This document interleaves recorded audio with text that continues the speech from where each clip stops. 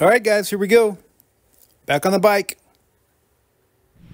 All right, we made it out to high des.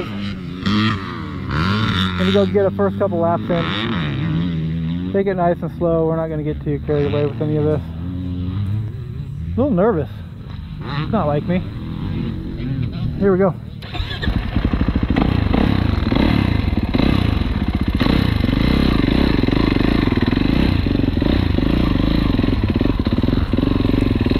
So yeah,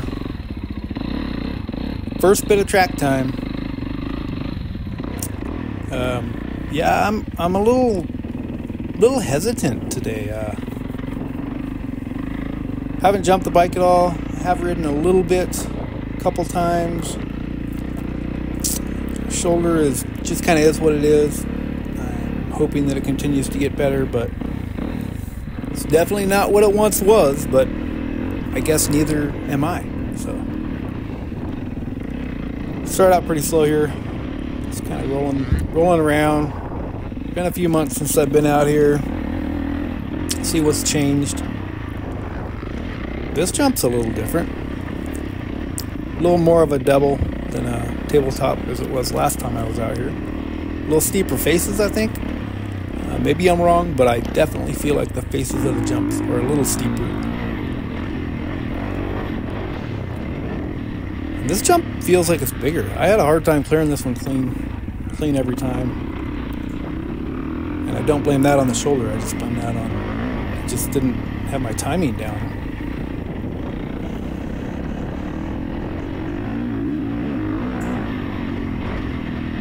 Just trying to get a feel for things, see how the shoulder is going to feel, see how the body's going to feel in general. I mean, come on, I'm not getting any younger here.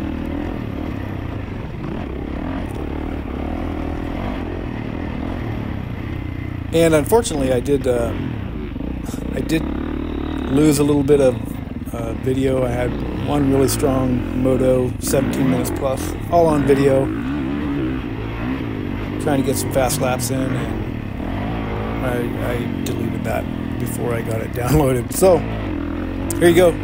This is the best lap I have recorded. It's not great. You can see I'm not jumping everything, but at least it's a video. At least it's a ride. I had a great time. High Desert is just one of my favorite tracks to go to. It's a little bit of a drive, but they all are, really. Moto 541, of course, is across the street from my house, so that's cool. But they're not open that often. High Des is open all the time. I love it. First time I get the little double here. This isn't a hard jump, but mentally it was pretty tough to start jumping stuff. I guess it's pretty normal, but I'm pretty scared of falling down right now, hitting the dirt. The doctor did give me 100% release, and told me that there's still a good chance I could re-brake this if I hit the ground. But you know, like I told him, it doesn't really matter. It seems like you can give it 20 years and still re-brake it, so I'm not too worried about it. I just know that it's going to be a bit to overcome mentally to get used to, or to get back up to speed, I guess. But this is a start. Been riding at the ponds quite a bit.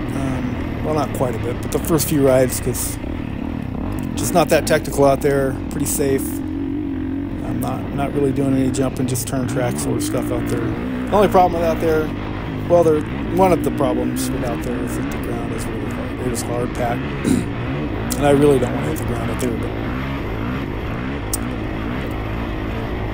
kind of less likely to hit the ground out there. It's just not that technical.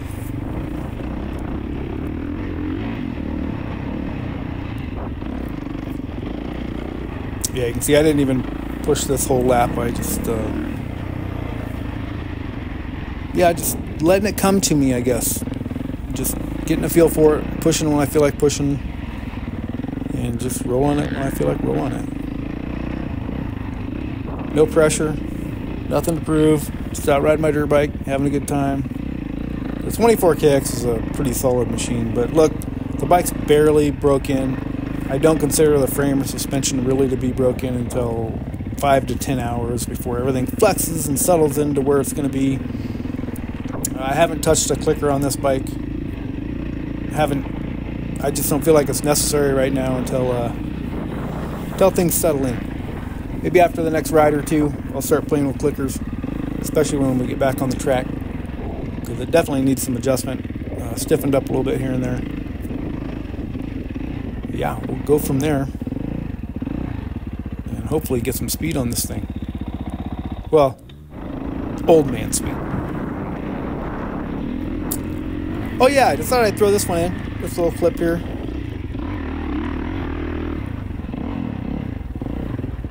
First fall on the shoulder. Right there. If you notice, I don't have a clutch lever anymore. That's 2 clutch levers and like 4 rides or something. So I'm going to be making a change there. It's going to cost me a little bit of money, but it's going to be worth it. ASV coming for the new clutch lever, for the new clutch lever. But anyhow, guys, that is about all I have for this one. So thanks for watching, and until the next one, I'm out.